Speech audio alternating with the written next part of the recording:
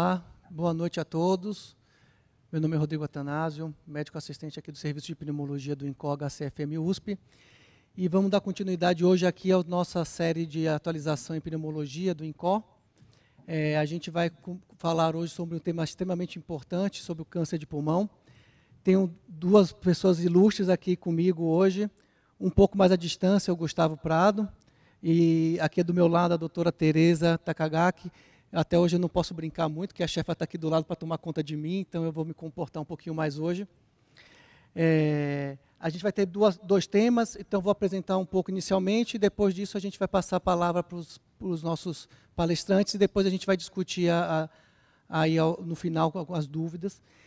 Deixar algumas orientações iniciais para vocês, então, para quem estiver de casa, quiser fazer as perguntas, pode mandar as perguntas através do chat do Vimeo. A gente vai selecionando aqui e, no máximo possível, a gente vai tentar responder todas as perguntas durante as apresentações. Agradecer aqui a comissão de ensino do InCor, né, que tem feito aqui dando suporte para a gente nesses eventos de atualização em pneumologia. E lembrando a todos que estão aqui nos assistindo hoje, que todas as nossas aulas que a gente já teve nas nossas sessões de atualização estão no site do www.referenciaincor.com.br e que essa aula também vai estar disponível mais no final da semana para quem quiser e não teve a oportunidade de assistir e quiser divulgar. Todas essas aulas aí vão ficar pelo menos por 3 meses disponíveis no nosso site do Referência InCor. Bom, sem me alongar muito mais, então primeiro a gente vai ter a palestra inicial do Gustavo Prado, que ele é o nosso coordenador da Comissão de Câncer da Sociedade Brasileira de Pneumologia e Tisiologia. Ele vai fazer uma aula para a gente sobre abordagem prática frente ao nódulo pulmonar. E em seguida a gente vai ter a palestra da nossa doutora Teresa Takagaki, médica assistente e supervisora da pneumologia do InCor HCFMUSP, falando sobre o novo cenário do câncer de pulmão metastático com o surgimento da terapia personalizada. Gustavo, inicialmente obrigado aí pela participação. Eu tenho certeza que, como sempre, a gente vai ter uma aula brilhante. Passo aí a palavra aí para você. Bom, obrigado pela apresentação, Rodrigo. Obrigado pela comissão de ensino do InCor, pelo convite, pela organização. E vou discutir um pouquinho do manejo prático de nódulo pulmonar nos cenários de achado incidental e do rastreamento, que são as duas grandes situações.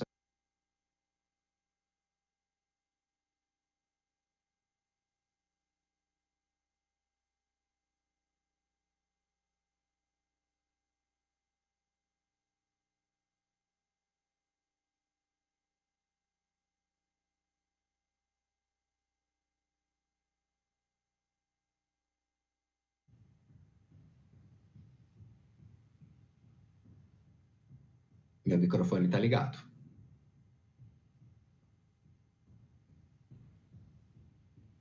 Vocês me escutam?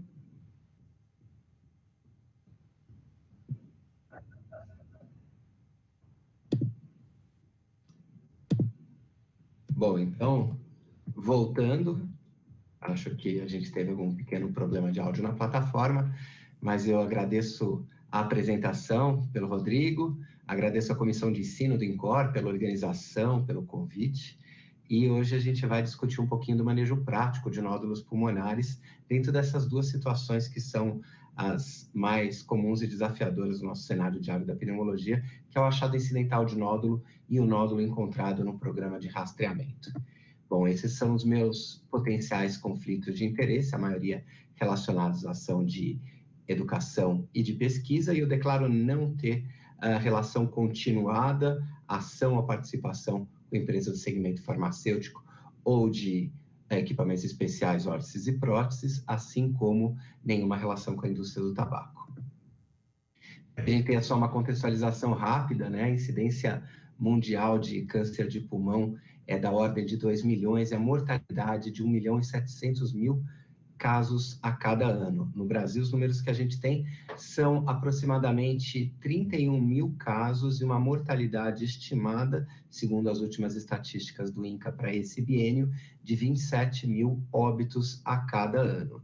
Essa é a distribuição, no gráfico à direita, das taxas de incidência ajustadas para cada região do Brasil, e a gente percebe essa heterogeneidade espacial, o que representa, de certa forma, uma distribuição diferente do padrão de consumo tabágico, além de outras exposições. Bom, e uma característica bastante comum do câncer de pulmão é esse diagnóstico predominantemente em estadios localmente avançados e metastáticos, o que implica numa sobrevida bastante reduzida e numa certa limitação das possibilidades de tratamento que a gente pode ofertar para os pacientes dentro de um sistema sustentável e com bom impacto na morbimortalidade. Então, com esse cenário de problema de uma doença de alta letalidade, de um diagnóstico tradicionalmente tardio, a ideia é que a gente faça a antecipação desse diagnóstico e a maior estratégia para isso é identificar nódulo pulmonar, ou seja, identificar potencialmente uma doença precoce. Agora, algumas coisas que a gente precisa sempre lembrar sobre nódulos pulmonares, né, eles são achados extremamente comuns. Achar nódulo pulmonar não resolve o nosso problema. Mais ou menos 30% das tomografias têm um achado de nódulo pulmonar, seja incidental numa tomografia realizada por qualquer motivo, seja uma tomografia feita no contexto de um programa de rastreamento. Ou seja, a gente vai achar muito nódulo, só que a imensa maioria desses nódulos não são câncer. Mais de 90% dos nódulos, inclusive aqueles que a gente flagra em populações de alto risco, em programas de rastreamento, são benignos. Então, achar nódulo não é exatamente a solução. Como identificar dentre esses nódulos aqueles que têm o maior risco de serem neoplásicos? Isso sim é que pode modificar a história natural da doença com diagnóstico precoce. E claro, a gente precisa estratificar risco, já que a imensa maioria dos nódulos encontrados incidentalmente ou em rastreamento são benignos, a gente precisa caracterizar o paciente, estimar o risco individual dele, ter, de certa forma, a nossa probabilidade pré-teste daquele achado ser uma neoplasia, e então, através das características do nódulo, do cenário que a gente identificou, estimar a necessidade ou não de partir para um outro método diagnóstico a fim de refinar a possibilidade disso ser um achado negativo ou positivo para câncer.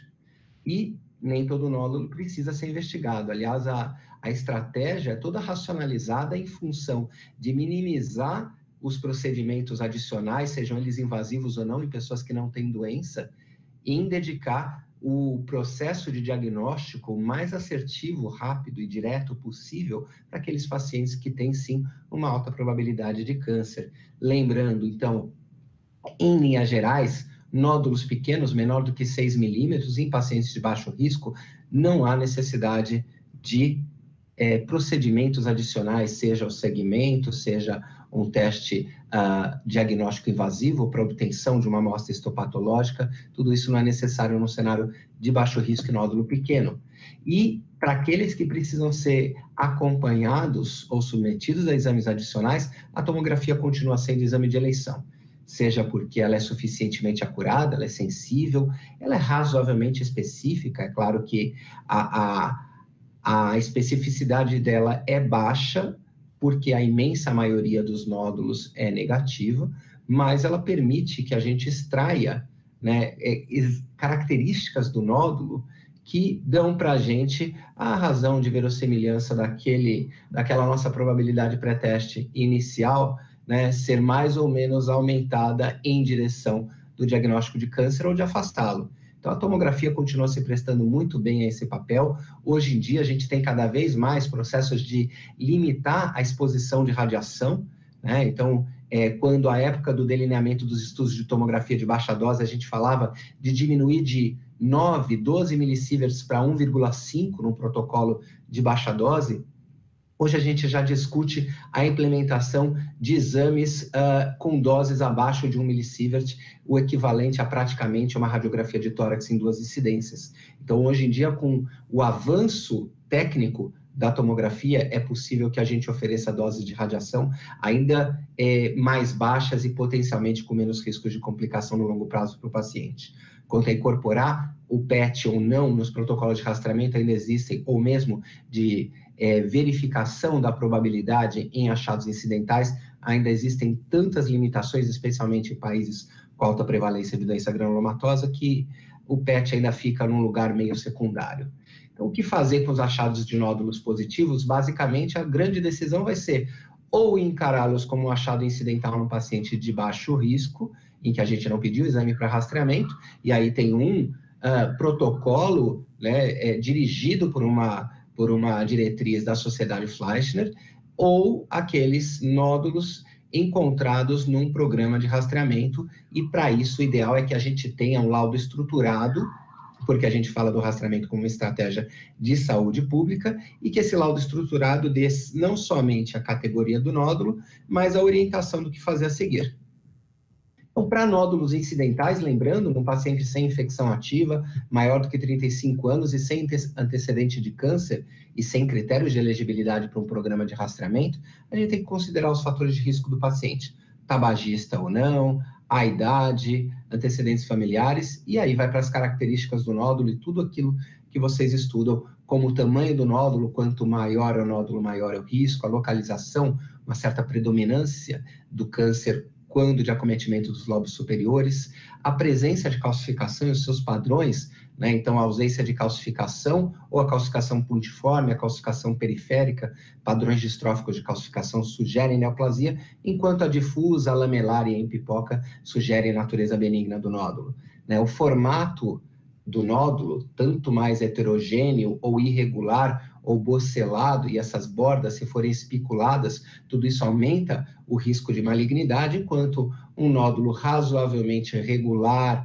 esférico ou poligonal, com bordas lisas, normalmente tem chances menores de serem neoplasias. Atenuação, há incontáveis tons de cinza, para a gente falar, dentre os nódulos em vidro fosco e os nódulos semissólidos, aqueles que têm parcialmente um conteúdo sólido em meio a uma lesão em vidro despolido. Então, há uma série de critérios para a gente avaliar, não só o tamanho do nódulo, a dimensão proporcional do conteúdo sólido sobre o conteúdo em vidro despolido e a presença daqueles achados em sentinela, né, como aquelas imagens hiperlucentes dentro do nódulo, dilatação de vasos, as indentações da pleura no parênquima circunjacente ao nódulo. Então, todos esses achados permitem com que a gente dirija a nossa suspeita para mais ou para menos em relação àquela inicial. E as diretrizes da Sociedade Fleischner são sumarizadas nesse fluxograma, em que eu basicamente seleciono o seguinte: as situações em que a gente não demanda uma investigação adicional, nódulos pequenos, ou seja, abaixo de 6 milímetros, em indivíduo de baixo risco para um nódulo sólido, ou nódulo em vidro fosco único. Nessas situações, não há necessidade de acompanhamento.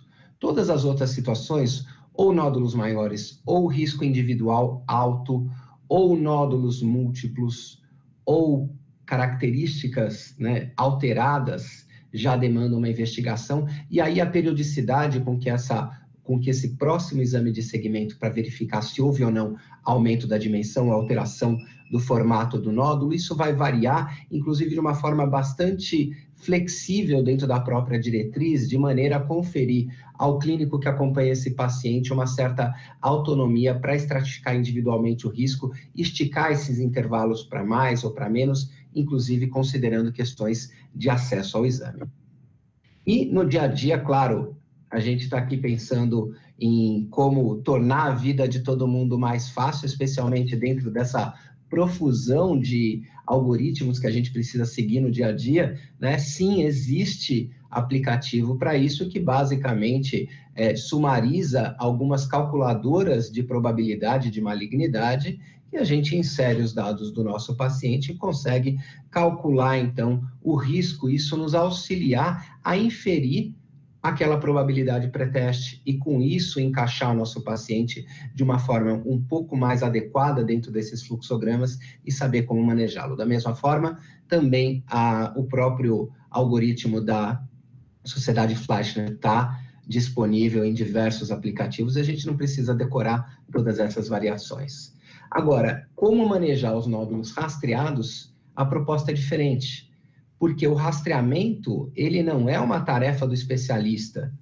Ele não vai exigir que o especialista saiba estratificar o risco de forma minuciosa ou avaliar cada nuance do aspecto do nódulo.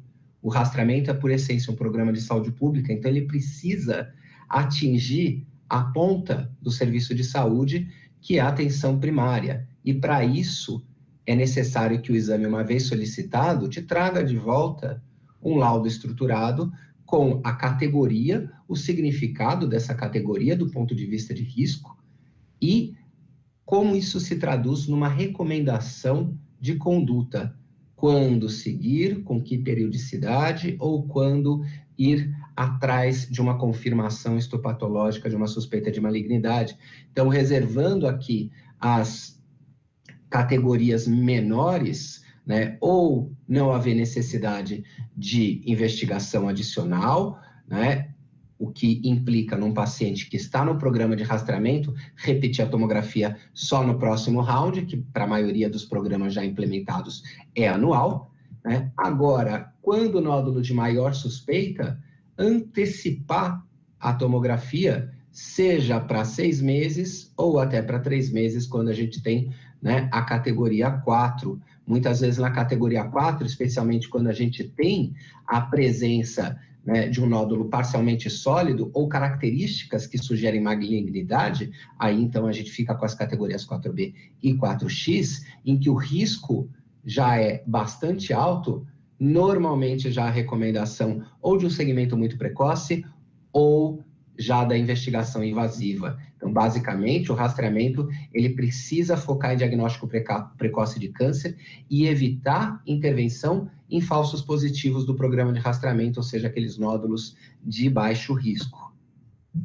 Por quê? O rastreamento precisa fazer diagnóstico precoce, e mais ainda, ele precisa antecipar aqueles casos que teriam se apresentado na história natural da doença como uma doença avançada. Essa antecipação do diagnóstico, forçando, então, uma mudança no padrão de estadiamento no momento do diagnóstico, é o fenômeno do stage shift que a gente visa sempre no programa de rastreamento. E mais ainda, né, potencializar a chance do paciente ser elegível para um tratamento cirúrgico com intenção curativa e reduzir mortalidade por câncer, o que é totalmente diferente de aumentar a sobrevida, uma vez que antecipando o diagnóstico, a gente, de qualquer maneira, aumentaria a sobrevida. Então, o principal é reduzir mortalidade. Desfecho que interessa para a gente, então, quando fala de rastreamento, não é aumentar diagnóstico, não é aumentar a sobrevida, é diminuir mortalidade, preferencialmente mortalidade geral, se não for possível, mortalidade por câncer. E o primeiro estudo positivo que foi publicado no assunto, vocês já cansaram de ver, publicado há mais ou menos 9 anos, o estudo norte-americano de rastreamento de câncer de pulmão, que avaliou, então, uma amostra de voluntários aí de 53 mil pessoas que foram aleatorizadas para radiografia de tórax ou tomografia de baixa dose, e o que ele mostrou foi, naturalmente, um aumento no diagnóstico, mas pela primeira vez, uma redução na mortalidade. Essa redução foi da ordem de 20%, inclusive com uma redução na mortalidade geral de 6,7%. A taxa de detecção de nódulos, inclusive de achados positivos confirmados como câncer, não diminuiu a cada round do rastreamento, mostrando que a gente não teve só aquele fenômeno de flagrar a doença indolente no primeiro momento, que seria um diagnóstico de câncer prevalente, e continuou identificando câncer incidente a cada round, né? E houve, sim, sucessivamente um aumento do diagnóstico em estadios precoces, uma redução dos estadios avançados, esse fenômeno que é o stage shift que a gente busca. Por isso foi o primeiro estudo positivo. E o segundo estudo positivo foi o estudo belgo-holandês, o estudo Nelson, que tinha aí na sua hipótese a redução de 20% a 25% na mortalidade por câncer em 10 anos, e incluiu uma população parecida do ponto de vista de critérios de elegibilidade que o estudo norte-americano, mas como valorizou também o período de consumo do tabaco, adotou, né, intervalos diferentes aí de cargas tabágicas, e também na metodologia considerou como controle apenas o segmento clínico, sem necessidade de radiografia, e testou a tomografia realizada com intervalo de 1 ano, de 2 anos e de 2 anos e meio. E uma coisa interessante, a abordagem do nódulo não era apenas uma medida no maior eixo, era então a aferição do volume do nódulo. Aqueles nódulos pequenos, 50 milímetros cúbicos, o que dá mais ou menos até uns 4 a 5 milímetros de diâmetro, eram considerados achados negativos. Os nódulos grandes, acima de 500 milímetros cúbicos, então aqueles que a gente estima acima de 9, 10 milímetros de diâmetro se fossem nódulos esféricos, eles seriam considerados achados positivos e eram encaminhados para avaliação pneumológica já com a proposta de fazer diagnóstico histológico.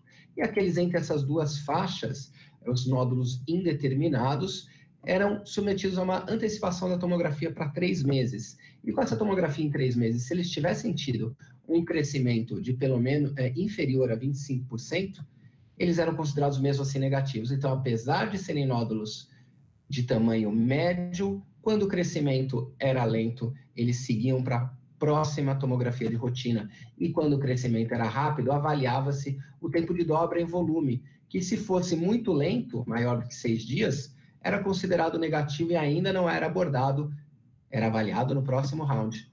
Quando era intermediário, tomografia em 1 ano, independente do próximo round do paciente ser em 1, 2 ou 2,5. Então, era cravado que ele deveria repetir em 1 ano, e quando o crescimento era superior a 25% e o tempo de dobra baixo, menor do que 400 dias, esse era um nódulo de alto risco que também, assim como aqueles grandes acima de 500 milímetros cúbicos, iam direto para avaliação pneumológica. Com isso, você consegue reduzir muito o falso positivo sem perder os verdadeiros positivos. Você consegue acrescentar especificidade sem reduzir sensibilidade. E essa foi uma estratégia bastante exitosa no estudo belgo-holandês.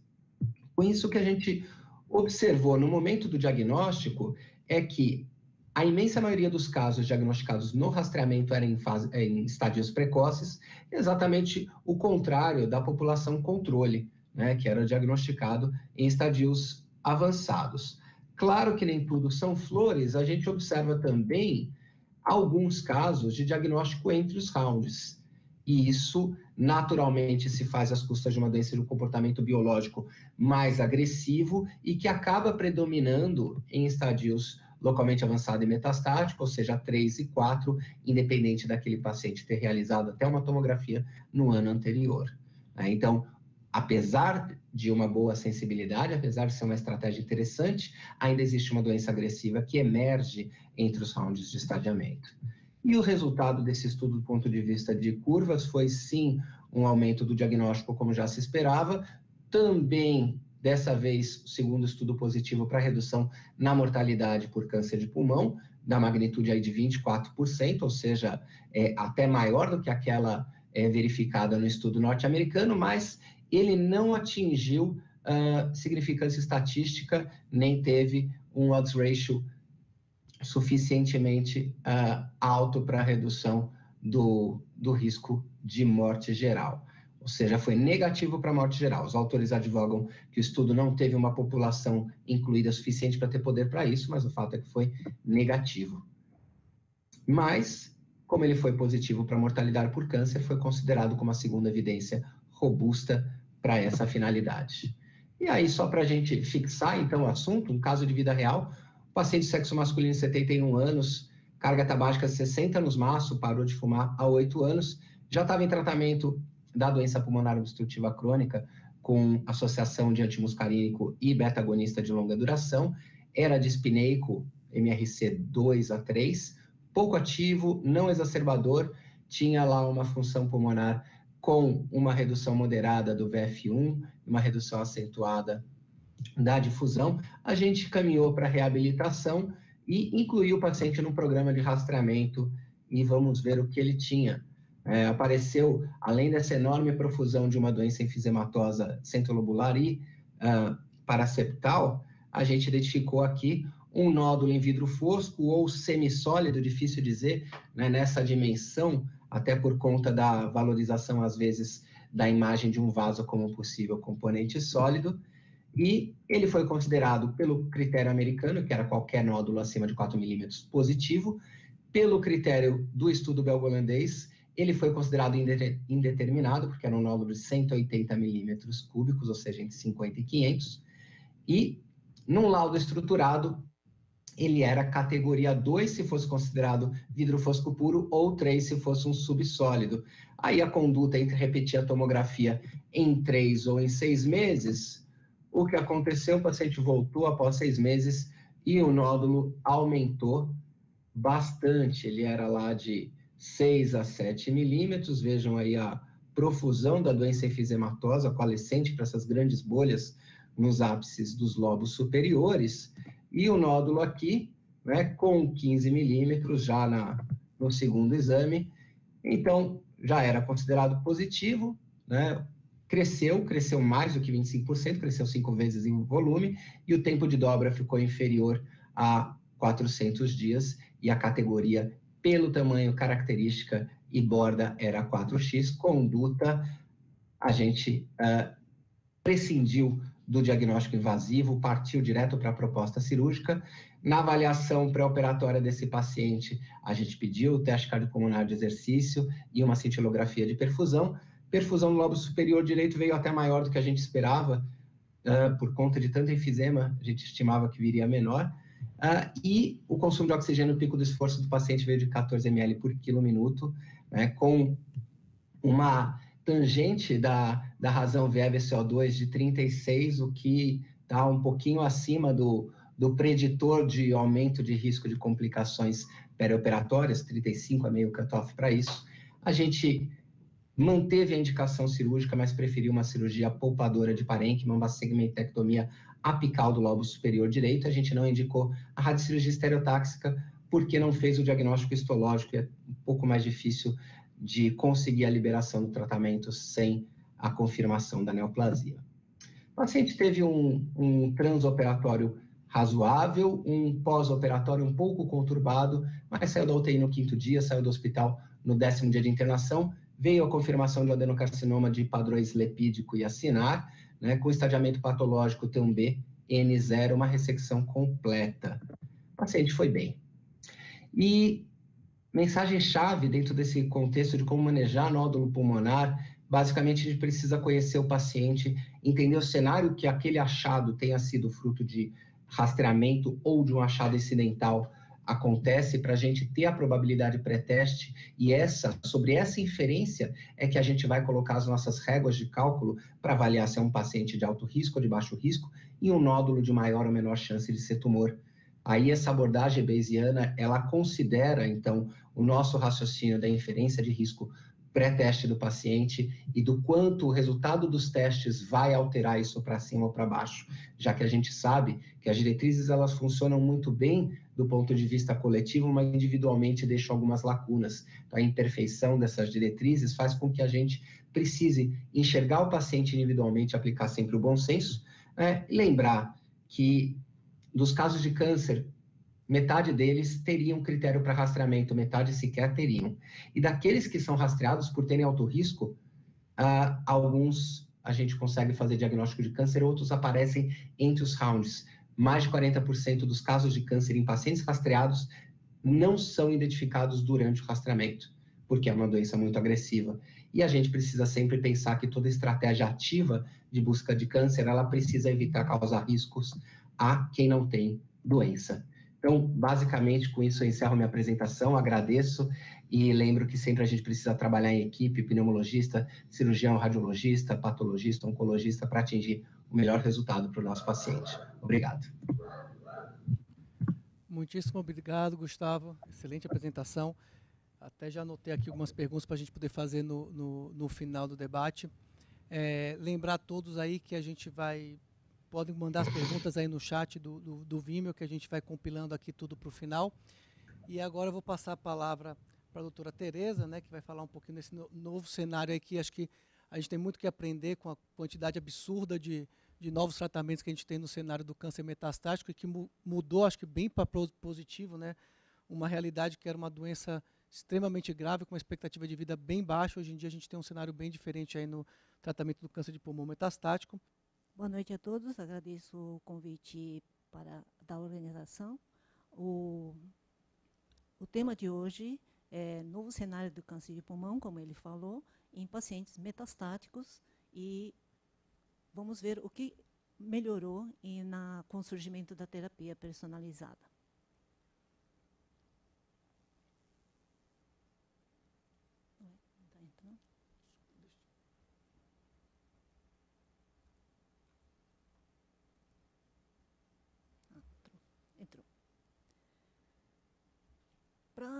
Para entender o que modificou, vamos retroceder no tempo. Este é o trabalho que nós fizemos, o primeiro trabalho dentro do grupo de pneumologia, para ver como é que estava andando o câncer de pulmão. Foi apresentado no Congresso de Pneumologia em 84, levantamos 75 pacientes com câncer de pulmão, de estadios variáveis, e a sobrevida média foi somente de 17 semanas naquela época. E tinha ocorrido 30% de óbito intra- e perioperatório, porque naquela época a gente não tinha esses tentativas de avaliação pré-operatória. E a quimioterapia, na ocasião, não tínhamos a cisplatina ainda, e a taxa de resposta beirava 11%.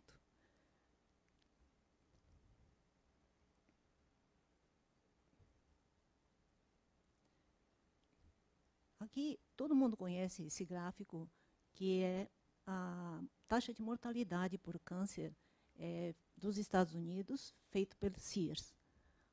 O tracejado vermelho é taxa de mortalidade por câncer de pulmão, e vocês veem que a câncer de pulmão continua sendo o líder na taxa de mortalidade. Mas, contudo, a partir de 2000, mais ou menos, começa a haver um declínio na taxa de mortalidade.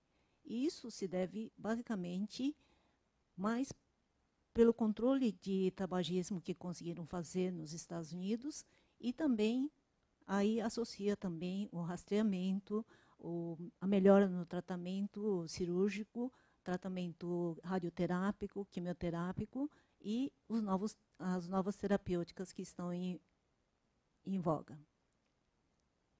Próximo. A patologia também ajudou bastante na evolução do diagnóstico de carcinoma pulmonar. Antes dos anos 60, o câncer de pulmão era considerado uma entidade única, e a partir do momento que começaram a descobrir o tratamento quimioterápico, foi separado em carcinoma de pequenas células e não pequenas células. O pequenas células foi separado porque ele ia mal na cirurgia, mas tinha taxa de resposta de quase 80% com quimioterapia semelhante às quimioterapias feitas por linfoma. Dessa maneira, a partir desse momento, foi dividido em duas categorias. Atualmente, com o projeto Genoma, vocês veem que tem uma quantidade enorme de mutações que foram avaliados, e quando você separa o adenocarcinoma de carcinoma escamoso, vocês veem que o adenocarcinoma tem mutações tem mutações drivers efetivas com medicamento alvo. Próximo. Nós estamos falando um cenário diferente do que o Gustavo mostrou, que é justamente os pacientes metastáticos. Onde é que estão os pacientes metastáticos? É aquele estadio 4, que é 4A e 4B. O A é quando tem derrame pleural neoplásico, e B quando tem metástase à distância. Vocês veem que, como o Gustavo mostrou, a sobrevida não é maior do que 5% na somatória total, após 5 anos. Próximo. Contudo, quando você faz o diagnóstico, o estadio do paciente é maior em qualquer país do mundo. O estadio 4 predomina no momento do diagnóstico. Aqui, desse lado direito, tem Europa, e em cima o Canadá. Vocês veem que, no Brasil, os últimos dados mostram que os pacientes no Brasil, o estadio 4, beira 83% do total. Próximo. Uma coisa que também ajudou a aumentar o diagnóstico de estadio 4 também foi a introdução do PET-CT, que vocês veem aqui. Do lado de cá, vocês veem que a tomografia não mostrou a metástase, e quando faz o PET-scan, vocês veem que apareceu a metástase no fígado, que não era visível aqui. Com a ressonância magnética também ajudou bastante no diagnóstico de pacientes com metástase em sistema nervoso central, que não era visível na tomografia do lado de cá. Mais ou menos na mesma época foi feita a ressonância, e vocês veem que tem múltiplas metástases. Com isso, você evita de levar pacientes com metástases para a cirurgia, e com isso também melhora a tentativa de tratamento dos pacientes. Seguinte. Sem dúvida nenhuma, o tratamento para o estádio 4 é a quimioterapia. E nessa meta-análise que foi feita em 1995, comparou quimioterapia com cuidados paliativos. E a quimioterapia foi considerada o padrão nesse momento com a redução de taxa de mortalidade em 27% e ganho de 1,5 meses na sobrevida. E a quimioterapia foi considerada, então, um padrão para aqueles que tinham performance status maior ou igual a 2. Próximo. O problema principal da quimioterapia é o mecanismo de ação, porque ele atua basicamente no ciclo celular. Aquelas células em crescimento rápido são os mais atingidos. E dessa maneira, os efeitos colaterais vêm também nas células normais, que são atingidas, principalmente tubo digestivo e medula, que são os locais que têm uma multiplicação mais rápida. Próximo.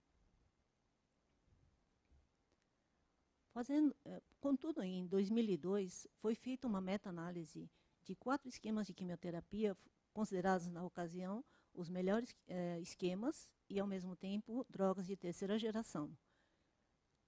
O N esperado era fazer 3.000 pacientes. No entanto, no estudo interino, já mostrou que as curvas se sobrepõem nos 4 esquemas e a única coisa que mudou entre os esquemas foi um pouquinho maior ou menor efeito colateral entre os esquemas das drogas.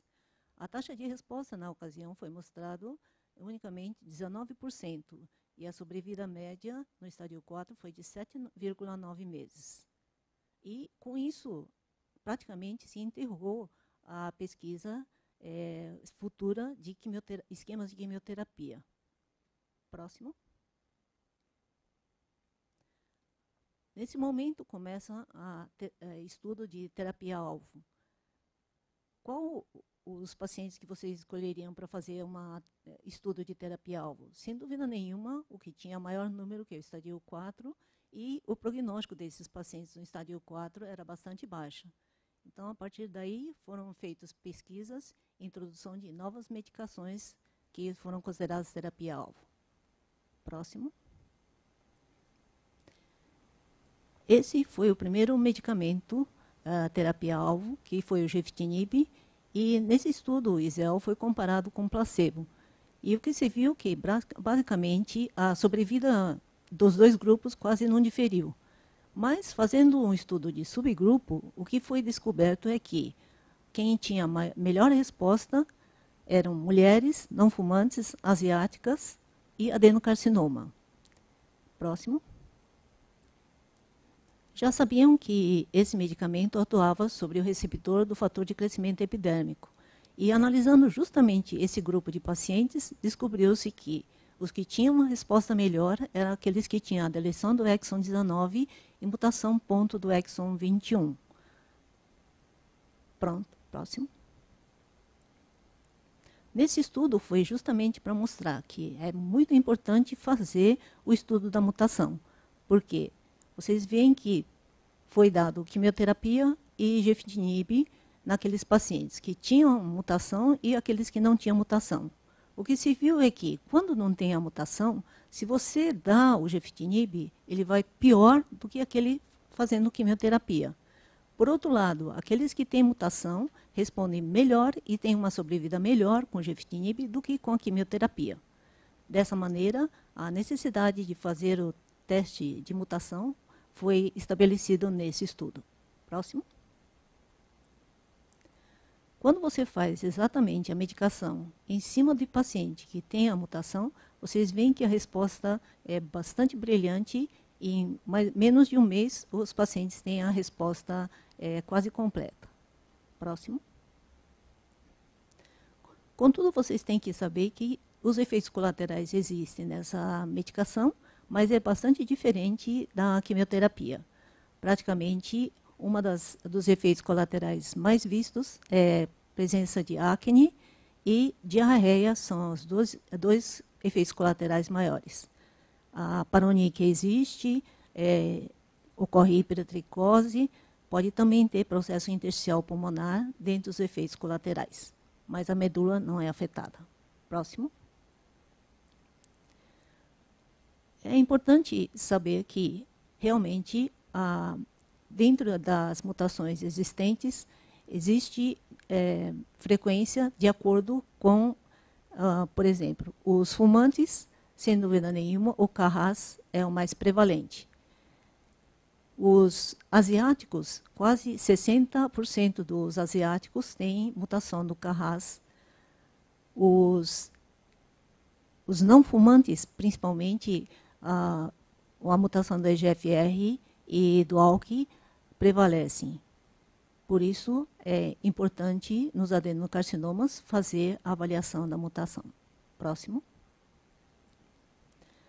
Na era molecular, praticamente, vai desaparecendo cada vez mais aqueles que não têm detecção de oncogenes drivers. Mas, por outro lado, vocês veem que a porcentagem de pacientes com mutação também é bastante pequena em cada uma das mutações. Próximo. Este é um levantamento de adenocarcinoma feito nos últimos 10 anos do banco de dados da pneumologia. Foram 257 pacientes com adenocarcinoma e a sobrevida média desses pacientes foi de 12 meses.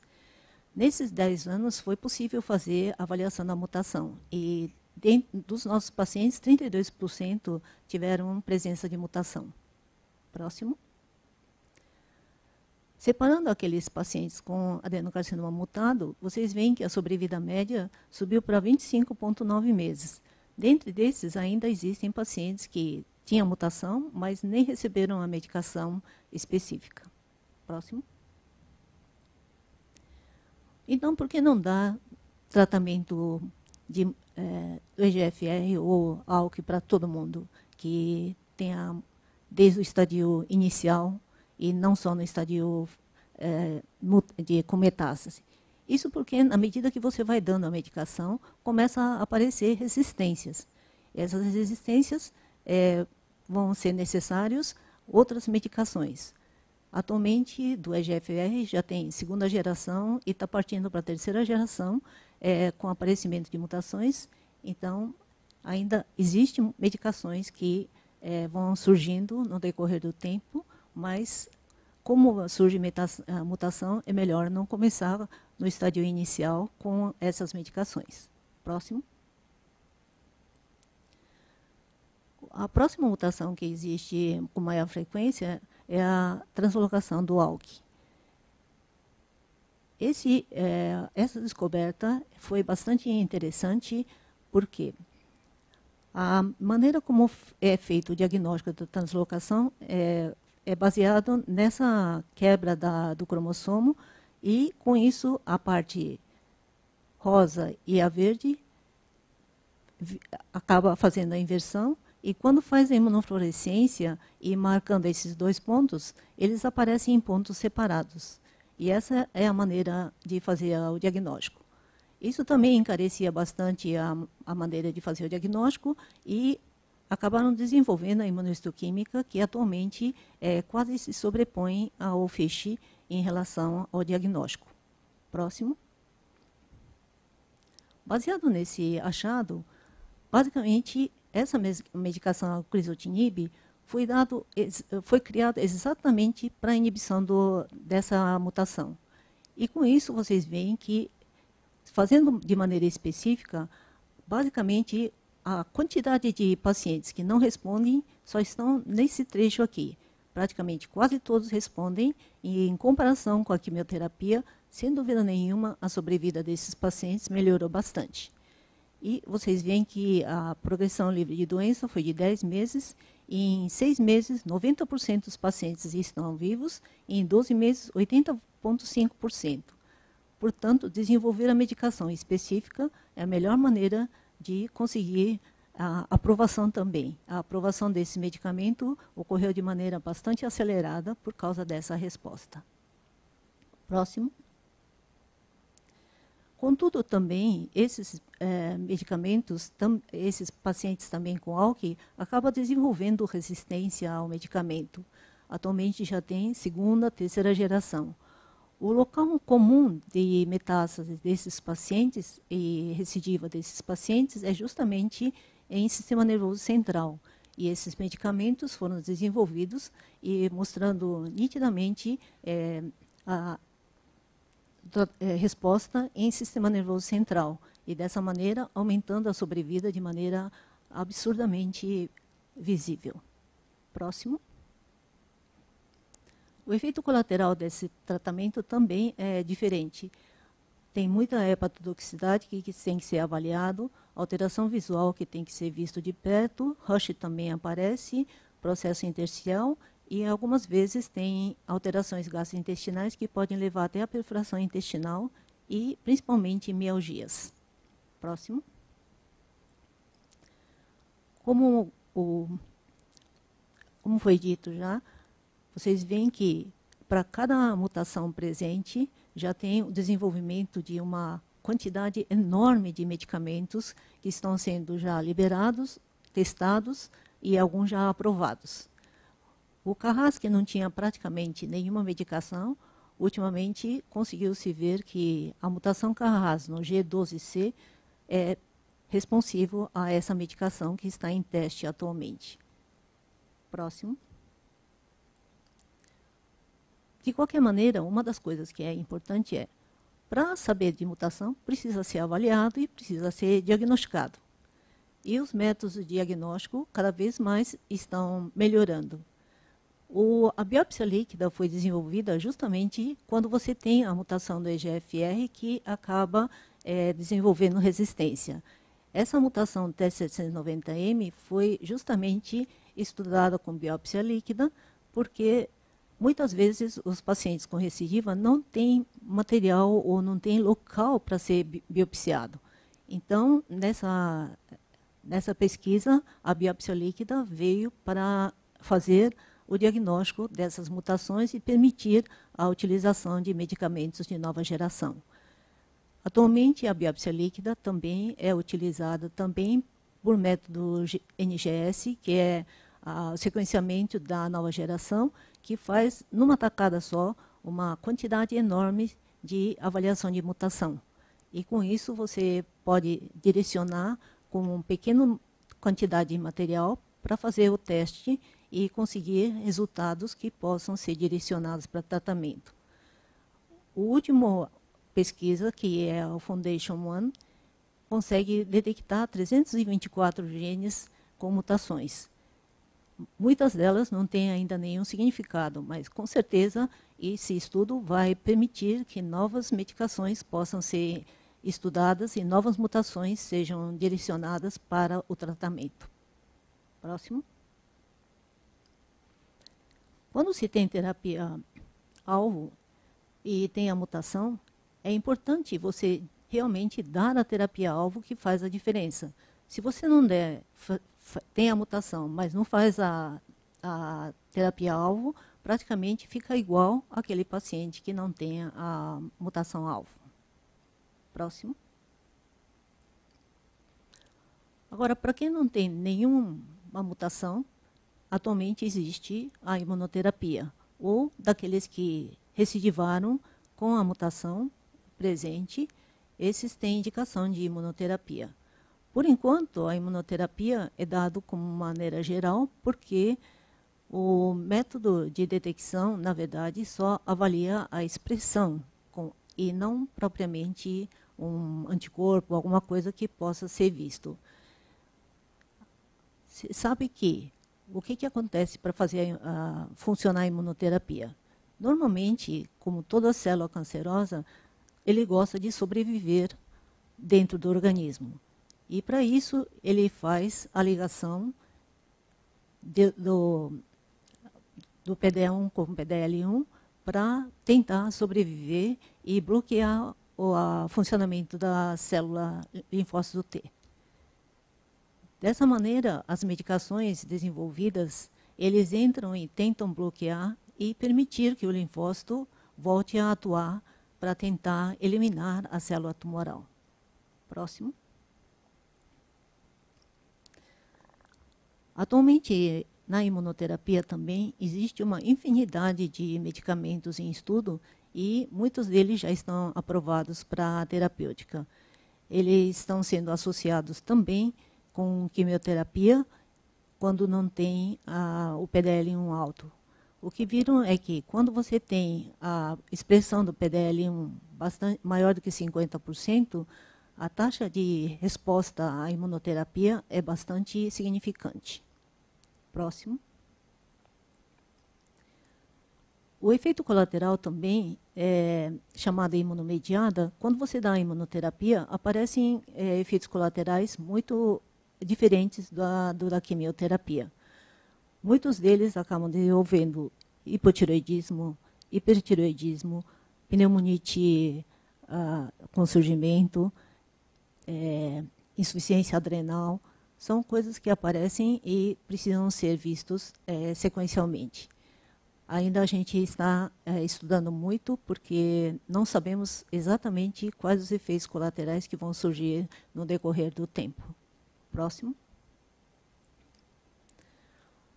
Aqui vemos exatamente a evolução do tratamento de câncer pulmonar. Como eu falei no início, quando só tinha a poliquimioterapia sem a cisplatina, a taxa de sobrevida era em torno de 11%. Quando entrou a cisplatina, subiu para 20%. E quando começaram a surgir os receptores, tratamento para receptores de EGF, VEGF-R, essas coisas começaram a aumentar a porcentagem de taxa de resposta. Quando entrou a imunoterapia, aqueles que, como eu citei, o PDL1 maior do que 50%, a taxa de resposta chegou a 45%. O EGFR praticamente subiu para 70% quando você avalia a mutação. O T790M, que é a mutação de resistência, também com a medicação específica, subiu para 71%.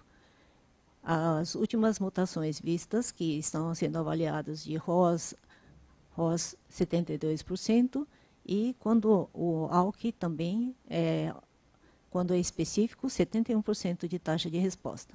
E com isso, as taxas de sobrevida também vão subindo gradativamente. Próximo. Próximo.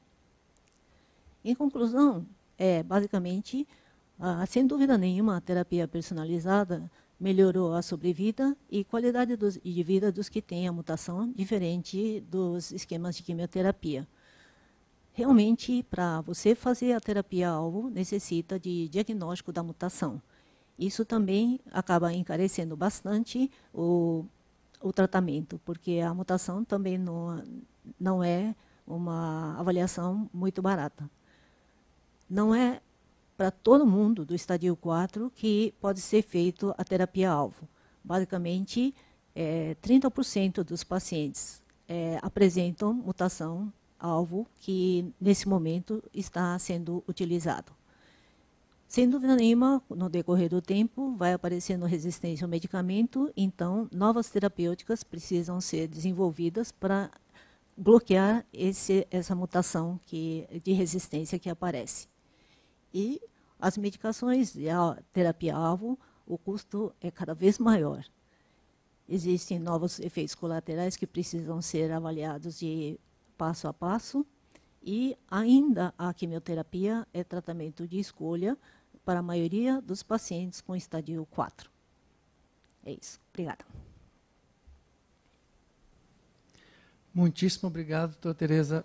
Nossa Senhora, você vê que, assim, para quem não está acostumado a ver isso, é excelente a gente conseguir ter uma visão aí histórica de tudo que veio acontecendo, para começar a botar um pouco mais nas ideias, que a gente acaba ficando um pouco distante aí do tratamento como pneumologista, a questão de fazer o diagnóstico e depois ver como avançou tudo, e aí até vou querer tirar algumas dúvidas aí depois, no final aqui agora com as perguntas. Eu vou começar aqui com algumas perguntas para o Gustavo, para ele não dormir aí, ver se ele está atento aí direitinho com a gente. Gustavo, até na verdade uma dúvida minha, que eu até já fiquei assim estou ficando velho, de ver algumas coisas que mudaram ao longo do tempo em relação a nódulo pulmonar. Você mostrou aí, obviamente, no rastreio, como a gente, os tempos de segmento, em alguns casos que tem alta probabilidade pré-teste, a gente pode fazer o PET scan. Em relação àqueles métodos que a gente tinha no passado, de fazer uma avaliação com contraste do nódulo, existe algum espaço ainda para fazer essas técnicas de avaliação? E mesmo que, às vezes, em alguns casos, se recomendava, não, o paciente tem um nódulo com vidro fosco, faz um curso de antibiótico, repete a toma em um mês. Você acha que ainda tem espaço para alguma dessas medidas ou realmente é o que a gente tem que seguir do que tem nas diretrizes? Bom, começando pela primeira, né, do protocolo de Swensen, vocês me escutam bem? Sim, sim. Ok. Então, a técnica de fazer a tomografia sem contraste e depois realizar a administração do contraste com determinado volume, sob uma determinada velocidade de infusão, aquisição dessa imagem depois em intervalos pré-determinados, ou seja, o protocolo de Swensen ele não é exatamente algo simples e ele implica, né, uma dose de radiação maior, o risco relacionado ao contraste. Antigamente, a época que ele foi desenhado, início da década de 90, ele parecia uma forma interessante de se obter uma especificidade maior, ou seja, conseguir descartar alguns dos falsos positivos. Mas com a melhora da técnica da própria tomografia, a possibilidade de você repetir o exame depois de um intervalo de tempo e verificar se houve ou não alteração do tamanho da dimensão do nódulo, a dúvida em relação àqueles que têm risco intermediário de serem hipermetabólitos ou não, que pode ser respondida pelo PET, o protocolo de Swensen acabou caindo em desuso. É muito difícil você criar uma padronização nos serviços de radiologia para a implementação dele de forma eficaz, e o quanto ele acrescenta não é muito. Agora, em relação num nódulo pequeno, suspeito, ou em vidro fosco, prescrever antibiótico para um paciente sem uma suspeita clínica de um quadro infeccioso pneumônico ou, enfim, uma traqueobronquite, qualquer outra condição, né, só para tirar a dúvida. Então, era uma recomendação completamente baseada em proposta de expert, mas não respaldada em nenhuma evidência, e ela muito rapidamente caiu em desuso. Então, de fato, em alguns nódulos em vidro fosco, você tem a recomendação de repetir a imagem precocemente, não para verificar se já houve alteração, porque normalmente não há, exatamente para excluir aqueles de natureza infecciosa ou inflamatória e que, com ou sem aquele antibiótico, desapareceriam de qualquer jeito. Então, muito provavelmente, para aquela situação que você prescreveria o antibiótico e repetiria a tomo num curto período de tempo, você pode fazer a mesma tomografia sem o antimicrobiano, que você vai iatrogenizar menos o paciente e responder a dúvida quanto à natureza do nódulo, se é inflamatório ou não. Aproveitando aqui que a gente está falando do nódulo, você comentou bastante lá da forma de avaliação do estudo do Nelson, da questão do aumento de volume. Eu não sei se é onde eu peço a tomografia, que ninguém me escreve isso, mas assim, a gente é acostumado a ver os nódulos ou ter o laudo da tomografia em milímetros para poder fazer o segmento se aumentou, se diminuiu. E realmente, na prática, é impossível a gente ver essa questão da duplicação do tamanho, de ver como aumentou o diâmetro, do volume do nódulo.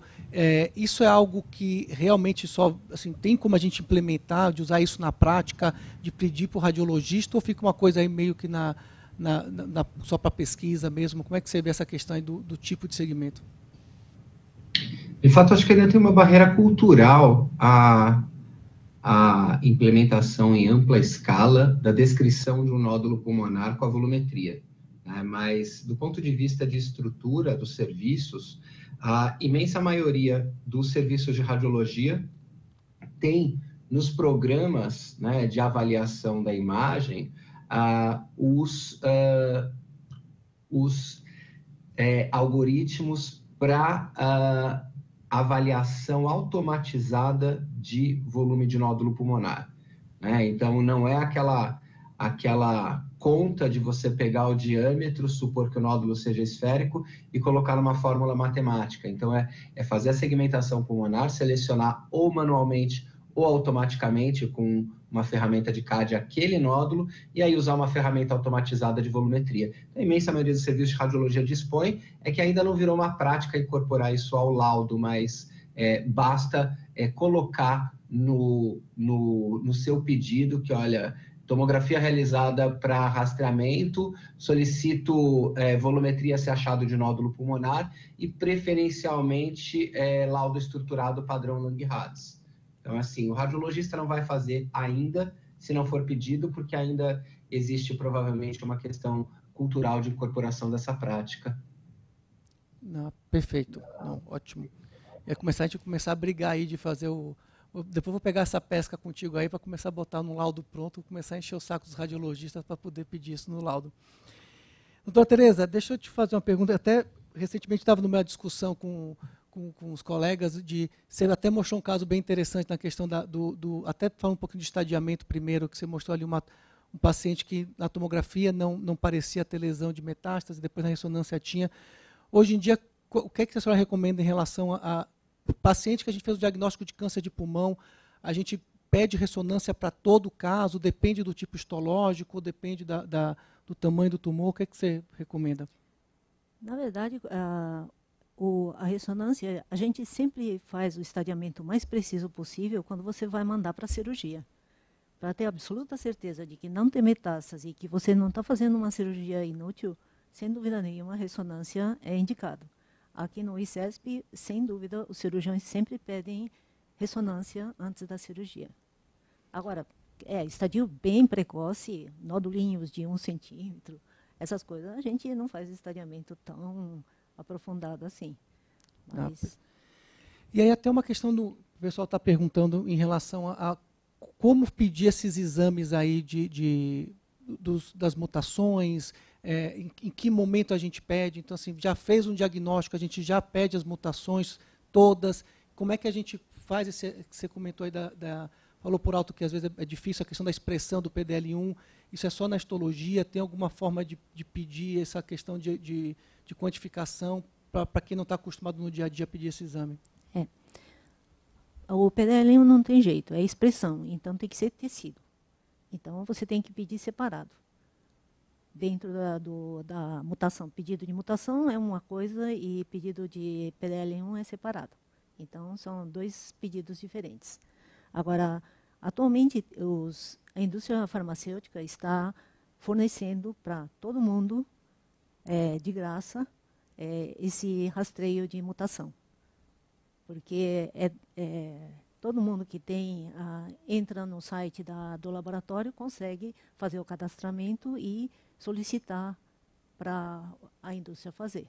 E faz até a foundation é feito se você pedir.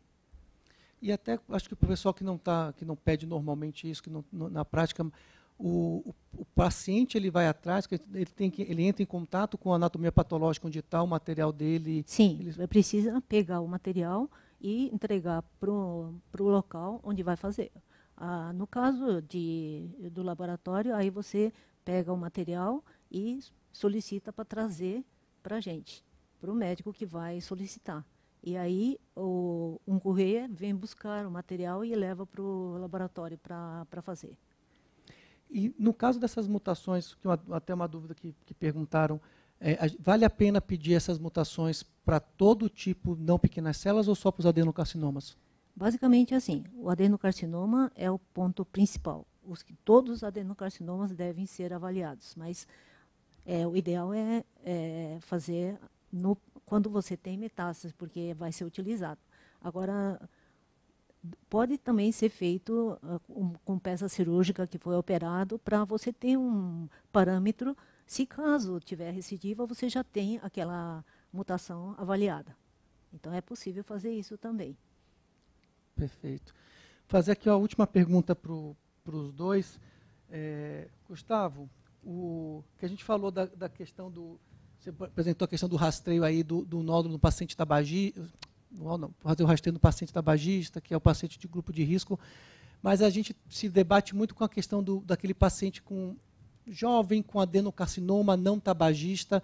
Existe alguma recomendação ou alguma coisa até da sua prática de, se você tiver algum caso na família de adenocarcinoma não tabágico, de fazer uma busca ativa em parente de primeiro grau, ou, na verdade, acaba sendo daqueles nódulos que vão aparecer de câncer que a gente não tem como identificar e não tem nenhuma recomendação formal nesse cenário? Bom, começando pelo final, não tem nenhuma recomendação formal nesse cenário. Mas é um cenário bastante desafiador, porque a gente faz essa associação, né, sempre entre tabagismo e câncer de pulmão, mas precisa lembrar que razoavelmente aí variando conforme as séries e as populações e a prevalência de tabagismo, a fração atribuível do câncer de pulmão ao tabagismo é por volta de 65%. Ou seja, 35% dos casos vão aparecer em não fumantes. É provável que uma parte deles seja tabagista passiva, outros estejam expostos a carcinógenos ambientais ou ocupacionais, mas tem sempre aqueles casos em que a gente não consegue identificar um fator de risco, né? Então, por mais que o antecedente familiar aumente individualmente o risco, esse impacto é muito pequeno, né? E a gente ainda não tem uma estratégia de busca ativa de câncer de pulmão em pacientes que não são considerados de alto risco, ou seja, que não têm acima de 55 anos, uma carga tabágica de pelo menos 20 ou 30 anos máximo, conforme o critério que a gente usa. A gente ainda está, de certa forma, bastante desarmado para flagrar precocemente o câncer de pulmão nessas populações atípicas. Ok. E, Doc, doutora Tereza, última perguntinha aqui, porque assim, até como você comentou, a gente vê nessa evolução aí dos tratamentos, sempre a gente vai começando do mais grave, coloca uma terapia, vê que funciona, às vezes tenta trazer ele mais para precoce. Como é que você vê hoje em dia a questão da imunoterapia, porque até está recomendado na falha dos tratamentos. Você vê algum espaço de trazer isso mais precoce, de juntar com a terapia-alvo, ou na verdade, vai continuar sendo um resgate? Existe, como primeira linha, imunoterapia. Principalmente, os pacientes com carcinoma epidermoide são os que a gente tem que pegar e começar a avaliar o PDL1, porque se tiver mais de 50% de expressão, sem dúvida nenhuma, a imunoterapia é indicado como primeira linha de tratamento nos cânceres metastáticos de carcinoma epidermoide. O resgate, assim, quando você tem mutação, primeiro você tem que tratar com medicação para mutação. Os que recorrerem, aí é indicado imunoterapia. A imunoterapia tem sido trazida cada vez mais para o lado precoce, tanto que estão fazendo estudo para fazer neoadjuvância com imunoterapia. E também adjuvância pós-operatória com imunoterapia. E isso parece que, aparentemente, está realmente aumentando a sobrevida dos pacientes que foram submetidos a esse tipo de tratamento. A neoadjuvância, estão ainda em estudo, mas os casos que foram operados, praticamente uma boa parte consegue não encontrar mais tumor na peça cirúrgica desses pacientes que fazem imunoterapia pré, junto com a quimio, né? Não, realmente a gente está vivendo aí um cenário que a gente até dificilmente imaginaria ver uma doença tão agressiva aí, com uma sobrevida tão baixa como a gente tinha aí no câncer metastático. Pessoal, já chegamos aqui 9h15, já estamos no nosso horário. Eu queria agradecer mais uma vez muito aí a presença do Gustavo, da doutora Tereza, aí, que abrilhantaram a gente com essas aulas. De novo, muito obrigado aí pela parceria, e lembrando a todos que a gente volta aí semana que vem. A gente vai ter mais uma sessão de atualização em DPLC, avaliando os biomarcadores para a escolha do melhor tratamento no paciente ambulatorial, e também falando um pouquinho sobre deficiência de alfa-1 e tripsina. Obrigado, pessoal. Mais uma vez, obrigado. Boa noite a todos. Tchau, tchau.